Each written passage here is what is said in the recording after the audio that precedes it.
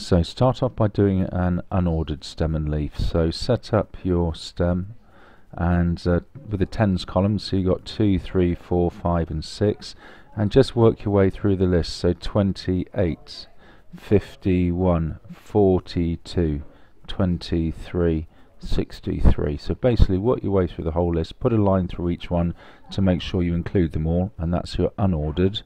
And then your final answer, do ordered underneath. So ordered, you just put these in numerical order, so 3, 5, 8, 9, 2, 5, 7, 8, 9, etc.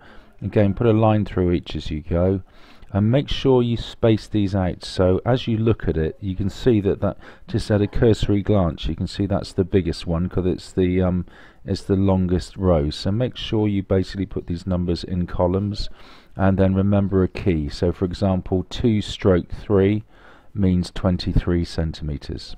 Alright, so a key, what something means.